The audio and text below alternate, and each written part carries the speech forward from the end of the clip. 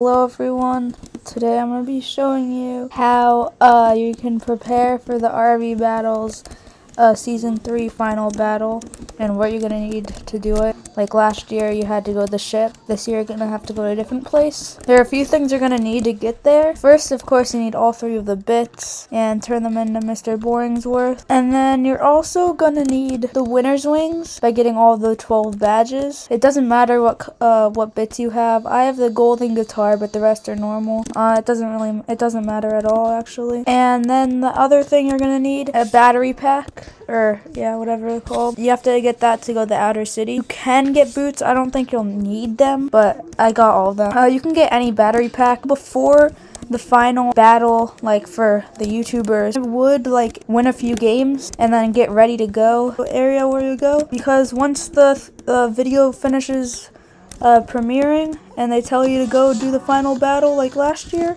or 2 years ago, then there's going to be a lot of people try-harding through these games. If you want to get enough XP to get out to the outer city, you want to have some from before the event. Anyway, to get XP for your battery pack, you have to play a few mini games. I already did that. If you don't do that when you go to the outer city, it'll just bring you right back. But anyway, so we're going to go here to the outer city, and yeah, I'll show you where the portal is right now. Now, there's also a subway code thing that you put into the keypad to Mr. Boringsworth's office. When you put in the code, it says subway doors activated or something like that. I'll put the code on screen right now.